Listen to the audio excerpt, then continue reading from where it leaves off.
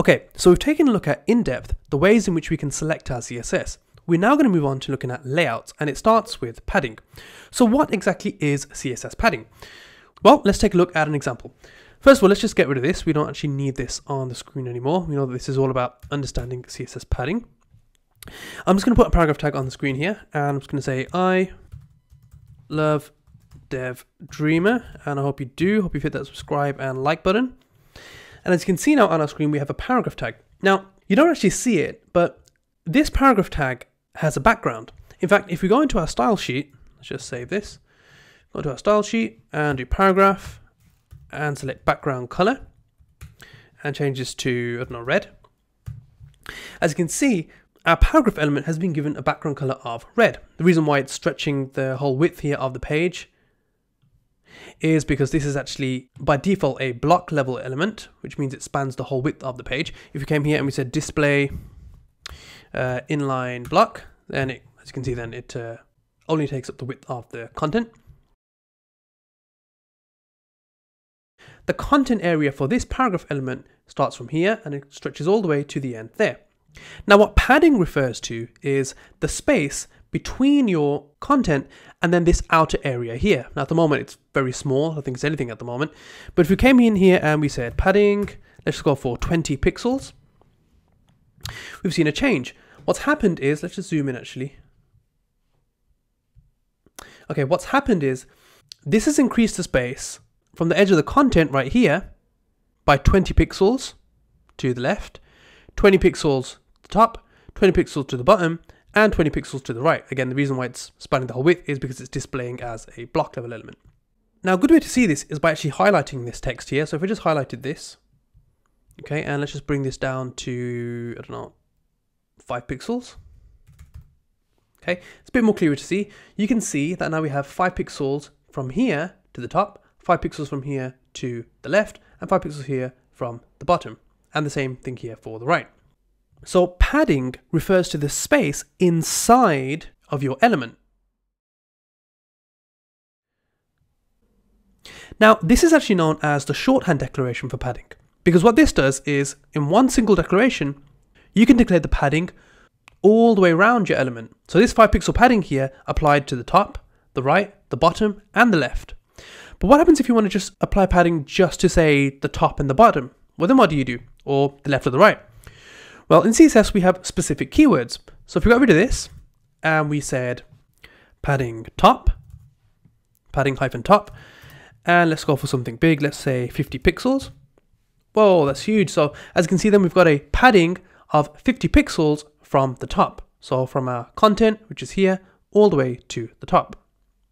We can also declare padding bottom, padding hyphen bottom, and let's just say, I don't know, 3 pixels. Yeah, that'll do. Here you go, 3 pixel padding there. From the left, we'll say padding of 10 pixels. Okay, gives a 10 pixel padding. And from the right, we'll say padding hyphen right of, I don't know, 20 pixels. Okay, and let's just show you, let's just minimize this now. Let's just say display inline block. Let's just show you, and now you can see that the padding has been applied to the right there of 20 pixels. Okay, so we've got padding top 50 pixels. So from the content here right to the top, we've increased the spacing inside our element. Remember, we're not actually moving this element around. Element is staying pretty much where it is, but we're increasing the size inside, or rather the space inside the element from the content to the edge. So 50 pixels there, 3 pixels from here to the bottom. Okay. Padding left of 10 pixels, so from here to the left is 10 pixels, and padding right from here to the edge here is 20 pixels. Now there are also some other ways in which you can declare this. So for example, we can do the same thing on one line. So rather than doing this, let's just comment this out. Okay, we can do the same thing in a single declaration. So we can just say padding, and then we can give 4 values. Now the 4 values, you can't just put them in any order you want. They're in a specific order, and that order is top, right, bottom, and left. So let's say we wanted 50 pixels at the top, space. At the moment, of course, it thinks we're just doing 50 pixels alone. That's why it's done all the way around. But we say 50 pixels from the top, space. Now we do the right, which was 20 pixels. And then we can say the bottom, which was 3 pixels. and then finally the left, which was 10 pixels. Okay, and this is the same as writing this.